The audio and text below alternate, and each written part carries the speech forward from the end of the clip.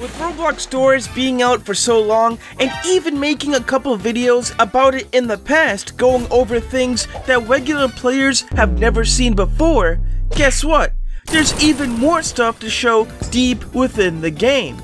These are more things you never saw in Roblox Doors. Like and comment which you found the most interesting, and it's time to blow some minds once again. Number 1, despawning entities.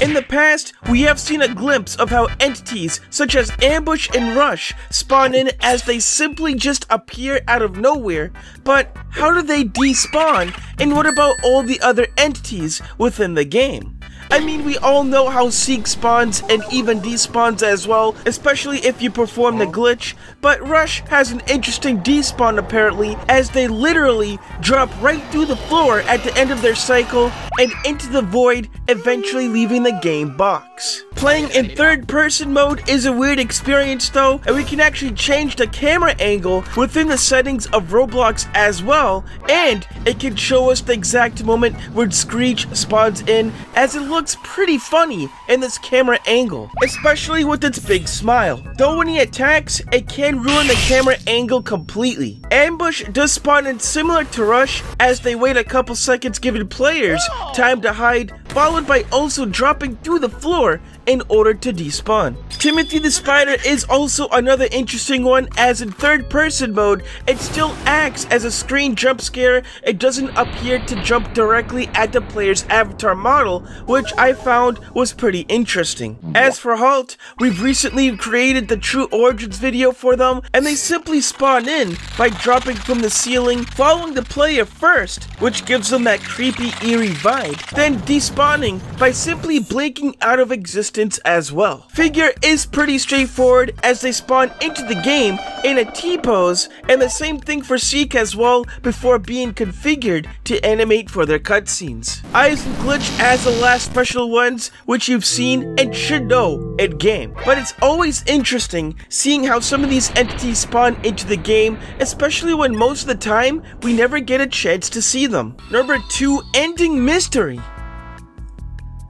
Once you've gone through all the rooms in Roblox Doors and reached the end, you are rewarded with the infamous cutscene of going inside the elevator and, I guess, Figure trying to oof you. But have you ever wondered how long this elevator shaft actually was?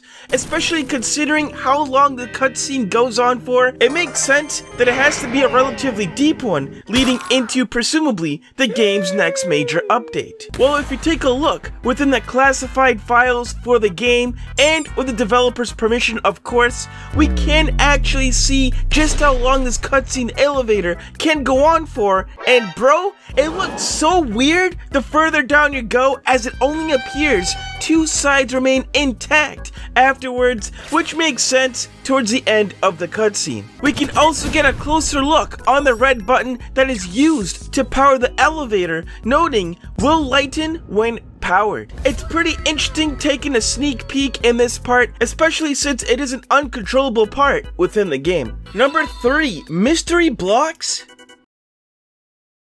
Again, within the realm of the classified Roblox Doors asset map granted by the developers, we can notice something very strange, especially above the roofs of many rooms within the game. Did you see it yet?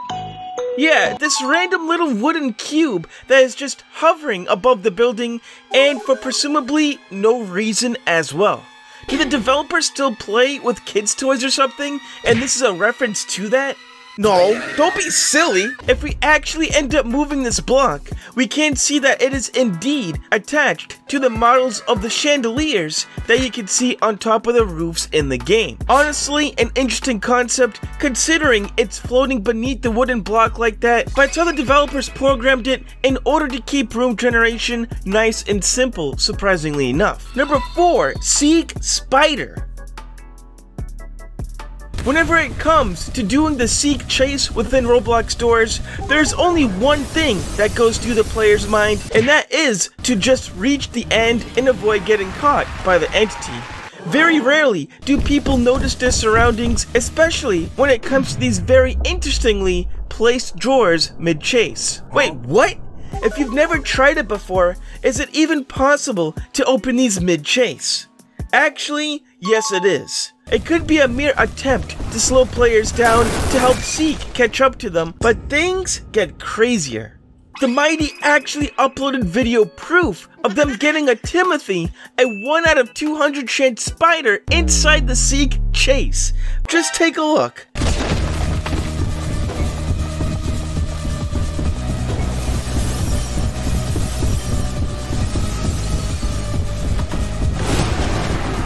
Yeah, I bet you'd never seen that before. Not only is it possible to open drawers mid-chase, but the chances of getting a spider too? It's pretty mind-blowing. Honestly, this is an underrated clip as well, but hopefully more people witness this magical moment. Number 5, unused cutscene. This one's actually crazy, but being posted about a month ago, there was another new unused song that was discovered, and it has something to do with the courtyard. Simply titled LA The Courtyard, it was presumably a soundtrack that was going to be used specifically for the courtyard, especially with the name labeled as Courtyard Entrance. So of course, this soundtrack brought up some rumors that a cutscene was supposed to happen upon entering the courtyard. We even hit up Redibles, the co-developer for Doors, on this, and literally all they said was that they would rather plead the fifth. This does spark possibly even more theories behind this. Though a fellow player had an idea for the cutscene along with an achievement, what could it have looked like in the game?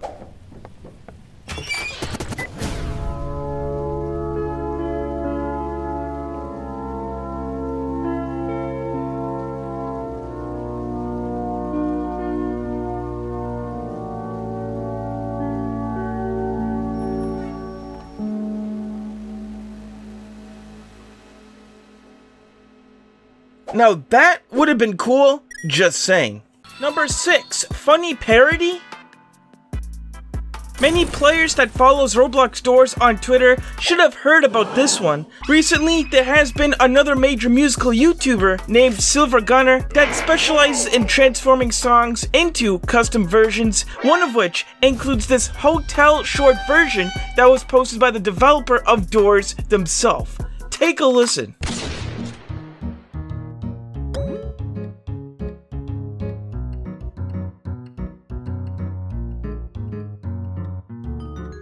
Sounds familiar, right? It's legit the elevator theme that plays whenever you're in the in-game shop. Of course, a lot of people are talking about this in the comments, but what do you guys think this could mean? Could the developers actually replace the elevator theme with this in the future? Let us know down below.